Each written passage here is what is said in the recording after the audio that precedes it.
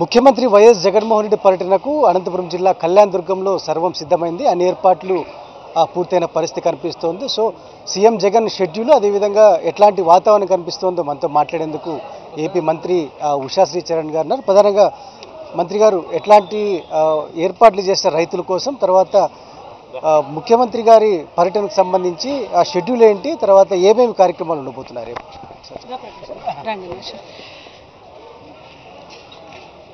Doctor YS Rajasekhar Reddy గారి జయంతోత్సవ సందర్భంగా మన ముఖ్యమంత్రి గారు అడంగానే అనరాండిన అనంతపూర్ జిల్లా మరి ముఖ్యంగా కళ్యాణదుర్గంకు ఖచ్చితంగా మీరు రావాలి, రాష్ట్రంలో ఉన్న రైతులందరినీ కూడా ఆదుకోనాలి, మళ్ళా కళ్యాణదుర్గం కూడా మీకోసం ఎదురు చూస్తూ ఉంది అని అడగానే ఖచ్చితంగా సీఎం గారు చాలా పెద్ద మనసుతో ఎస్ అని చెప్పేసి రేపు రావడం జరుగుతూ ఉంది.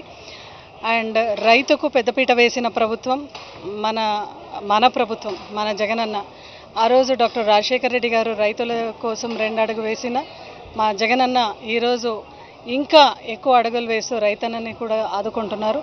నేషన్ వైడ్ ఎక్కడన్నా మనం డేటా తీసుకుంటే కూడా ఎక్కడ పంట నష్టం జరుగుతుందో రైతుకు వాళ్ళందరికీ కూడా క్రాప్ ఇన్సూరెన్స్ అన్నది, ఇన్పుట్ సబ్సిడీ అనేది, ప్రీమియం కట్టడం రైతుల తరపున అనేది అది కేవలం మన వైఎస్ఆర్సీపీ గవర్నమెంటే మనం చూస్తూ ఉండేది. It's an achievement through out the nation wide.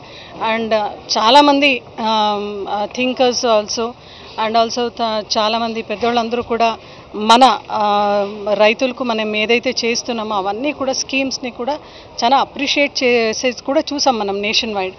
And రేపు కూడా 1000 కోట్లకు ఎక్కువగా స్టేట్ వైడ్ మన ముఖ్యమంత్రి గారు ప్రోగ్రామ్ని చేయబోతున్నారు. మరి ముఖ్యంగా 211 కోట్లు ఈ అనంతపురం జిల్లా అండ్ ఇంచుమించు 49 కోట్లు కళ్యాణదుర్గంకు మనము ఇస్తున్నారు. అండ్ కళ్యాణదుర్గం ప్రజలందరూ కూడా అదేవిధంగా రైతాంగం అందరూ కూడా మా జననేత జగనన్ని చూడాలని ప్రతి ఒక్కరు కూడా భారీ ఎత్తున తరలి వస్తున్నారు. జస్ట్ 1 మంత్ బ్యాక్ జగనన్న బొమ్మతో మనం ఒక ప్రోగ్రామ్ చేసినాం. 4 ఏళ్ళు కంప్లీట్ చేసిన సందర్భంగా విజయోత్సవం చేసినాం. వేలాది మంది తరలి వచ్చినారు. ఈరోజు మా అధినాయకుడు వస్తున్నారు కనుక ప్రతి ఒక్క బెనిఫిషరీ స్కీమ్ ఎవరైతే తీసుకున్నారో వాళ్ళందరూ కూడా దే వాంట్ టు సీ మా జగనన్ని చూడాలని, కనెక్ట్ అవ్వడానికి ప్రతి ఒక్కరు కూడా స్వచ్ఛందంగా తరలి వస్తున్నారు. ఇప్పటికీ కలెక్టరు, ఎస్పీ గారితో మనం లీడర్స్, జెడ్పీటీసీలు అండ్ ఎంపీపీలు, స్థానికంగా ఉన్న సర్పంచ్, ఎంపీటీసీలు అందరూ కూడా ప్రతి విలేజెస్లో కూడా ప్రతి ఒక్కరికి కూడా ఇన్ఫర్మేషన్ చేయడం జరిగింది. రేపు 9 o'clock కల్లా సార్ ల్యాండ్ అవుతున్నారు పుట్టపర్తి. నెక్స్ట్ ఇక్కడికి రావడం జరుగుతుంది. అయిన తర్వాత దాదాపు ఇక్కడ చాలా పెద్ద కెపాసిటీతో ఉన్న ఈ ఒక సభా ప్రాంగణంలో సార్ రాబోతున్నారు. వచ్చే ప్రతి రైతులు కూడా ప్రతి ప్రజలందరినీ కూడా కూర్చోపెట్టి వాళ్ళకి ఇక్కడే స్నాక్స్ ఇవ్వడం కూడా జరుగుతుంది.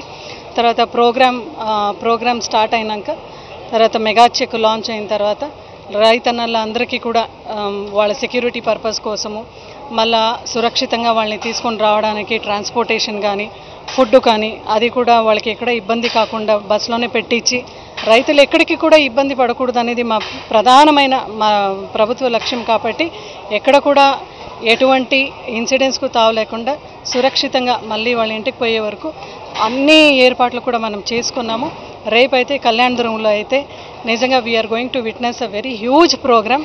ఇదందరూ కూడా ఒక పండగ లాంటి వాతావరణంలో ఖచ్చితంగా చేసుకుంటున్నాం. అండ్ ఈ డయాస్ ఏదైతే చూస్తున్నారో రైపగలు మా లీడర్సు, కార్యకర్తలు, అదేవిధంగా చాలామంది వర్కర్స్ అందరూ కలిసి సంసిద్ధమైనాము. ఇంకా ముఖ్యమంత్రి రాక కోసం మనం అందరూ కూడా ఎదురు చూస్తున్నాం. ప్రకాష్ రెడ్డి గారు, మీరు చెప్పండి. ప్రధానంగా ఒకవైపున సీఎం ప్రోగ్రామ్ అన్ని ఏర్పాట్లు చేస్తుంటే మరోవైపున టీడీపీ నేతలు ధర్నా చేస్తున్నారు కలెక్టరేట్ దగ్గర. రైతులకు ఈ ప్రభుత్వం అన్యాయం చేసింది, ఎట్లా అనిపిస్తాం మీకు?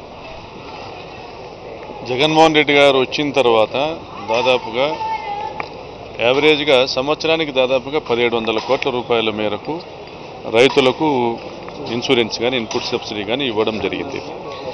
గత ప్రభుత్వం చూస్తే వాళ్ళు 5 సంవత్సరాల్లో కూడా కలిపి సంవత్సరానికి 1000 కోట్ల రూపాయలకు మించి వాళ్ళ ఇన్పుట్ సబ్సిడీ కానీ, ఇన్సూరెన్స్ కానీ ఇవ్వడం జరగలేదు.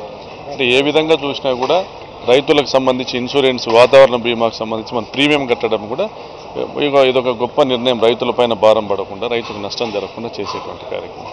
సో అదేవిధంగా ఇన్సూరెన్స్ విషయంలో కూడా ఓవరాల్గా గత 4 సంవత్సరాలుగా జగనన్న ఇచ్చింది కానీ అంతకుముందు 5 ఏళ్ళలో వాళ్ళు ఇచ్చింది కానీ చూస్తే మనం అబౌవ్ 50 to 60% అడిషనల్గా మనం చేయడం జరిగింది. అంతేకాకుండా ఆర్బీకేల ద్వారా నేరుగా రైతులకు విత్తనాలు అందించడము, ఎరువులు అందించడము, నాణ్యమైనటువంటి పెస్టిసైడ్స్ అన్నీ అందించడము, రైతుల వద్దకు అగ్రికల్చర్ అసిస్టెంట్స్ ఎంపీఓలు వెళ్ళడము, ఈ క్రాప్ బుకింగ్ 100% చేయడము. సో వాళ్ళకి ఏ పంటలు వేసుకుంటే ఏ ధరలు, ఎక్కడెక్కడ ఏ పంటకి ఎంత ధరలు మంచి ఉత్పత్తి సాధిస్తారు, ఇవన్నీ కూడా ట్రైనప్ చేయడం, ఇవన్నీ యాక్టివిటీస్ మన జగనన్న వచ్చిన తర్వాతే జరిగినాయి. అంతకుముందు వ్యవసాయం దండగన్నటువంటి పెద్ద మనిషి చంద్రబాబు నాయుడు గారు. ఆయన ఉచిత ముఖ్యమంత్రి కాగా నేను రాజశేఖర రెడ్డి గారు చెప్తే తీగల మీద బట్టలు ఆరేసుకోవడానికి తప్ప ఉచిత కరెంట్ అనేది అసాధ్యమని చెప్పినాడు చంద్రబాబు నాయుడు. అందేనివా ప్రాజెక్టు 40 టీఎంసీల సాగునీటి ప్రాజెక్టుగా రాజశేఖర రెడ్డి గారు రూపొందిస్తే దాన్ని 4 టీఎంసీల ఎన్టీఆర్ గారు రూపొందిస్తే 4 టీఎంసీల తాగునీటి ప్రాజెక్టుగా మార్చినటువంటి రైతు వ్యతిరేకి చంద్రబాబు నాయుడు. ఆయన ఎప్పుడూ కూడా వ్యవసాయ భూములను దాని ఇండస్ట్రియలైజేషన్ పేరుతో దానిని అమ్ముకునే ప్రయత్నం చేయడము తప్ప, అదేవిధంగా ఆయన ప్రీ బుక్డ్ అంటే ముందుగానే రైతుల దగ్గర క్విట్ ప్రోకో లాంటి ఏదైతే టర్మినాలజీ వాడతామో రైతుల దగ్గర భూములు కొనుగోలు చేసి ఆ ప్రాంతంలో ఒక డెవలప్మెంట్ యాక్టివిటీ తీసుకొని రావాలి, ఆ ప్రాంతంలో హైటెక్ సిటీ లాంటి ప్రయత్నం చేయాలా, అదేవిధంగా ఆ ప్రాంతంలో అమరావతి లాంటి ఒక ప్రయత్నం చేయాలనేసి ప్రయత్నం చేస్తూ ఫైనాన్షియల్గా ఆయన వ్యక్తిగతంగా సక్సెస్ అయినాడు తప్ప రైతులకు ఎక్కడ న్యాయం చేయలేదు.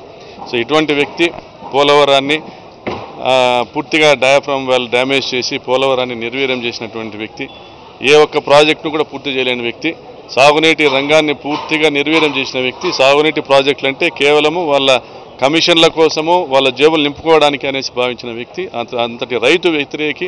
ఆ పార్టీకి సంబంధించిన నాయకులు గురువింద గింజ సామెతను గుర్తు తెచ్చుకోవాలని నేను కోరుకుంటా ఉన్నాను. జగన్మోహన్ రెడ్డి గారు కానీ రాజశేఖర రెడ్డి గారు కానీ వైఎస్ కుటుంబం పేరు చెప్తే రైతు కనపడతాడు, వ్యవసాయం గుర్తు వస్తుంది. ముఖ్యమంత్రి జగన్ పాలనలో వ్యవసాయం లాభసాటిగా మారిందని చాలా స్పష్టంగా ప్రజాప్రతినిధులు పేర్కొంటున్నారు. వీడియోస్ శ్రీనివాసరావుతో కలిసి శివారెడ్డి, సాక్షి న్యూస్, అనంతపురం జిల్లా.